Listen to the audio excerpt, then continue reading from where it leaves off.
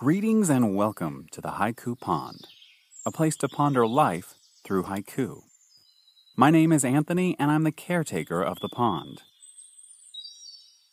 During this visit, we will revisit the theme of gratitude and feature haiku submitted by other poets.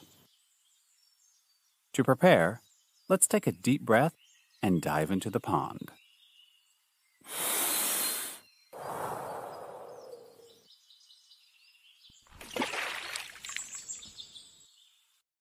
From Carly Whitworth on Instagram. I thank the darkness. Without it, I could not see the light inside me. From Monster Poems on Twitter. You bring endless joy and brighten my soul with love. Forever thankful. From Haiku Tech on Twitter. Lighter skies, the sparrows join up most of my dots. From Carissa Hoyman on Twitter.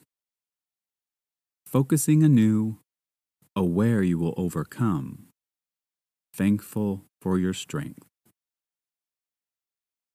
From Melody Wong on Twitter. Grains of sand and truth ingrained in faraway shells, minuscule splendor.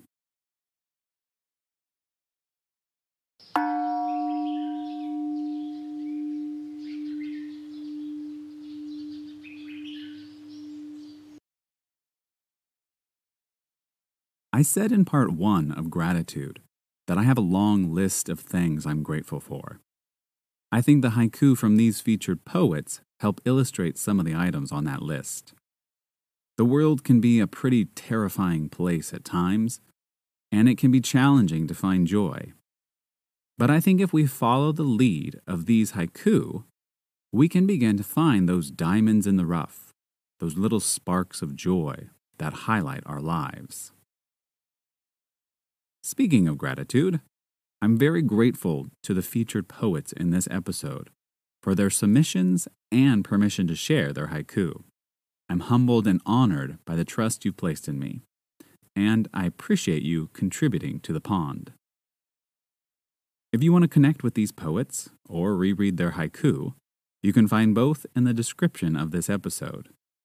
Give them a follow to see more of their wonderful work.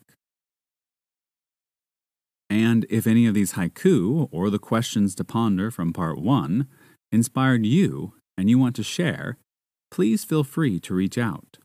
I want this to be a community space where everyone can share.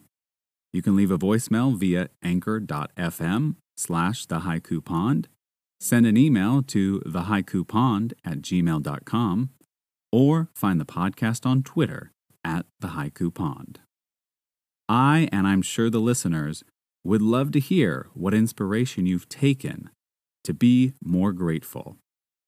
As a reminder, here are the questions from part 1 of gratitude. What are the big and small things you're grateful for?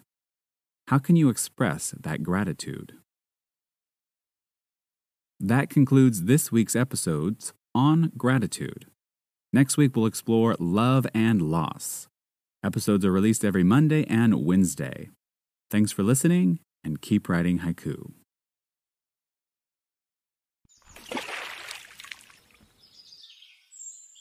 Thanks for visiting the Haiku Pond. If you've been inspired by what you've heard, please share the show with a friend. For more haiku, you can follow me on Instagram @HaikuByFifi. And for podcast updates, follow the pod on Twitter @TheHaikuPond. For more episodes, visit anchor.fm/thehaikupond.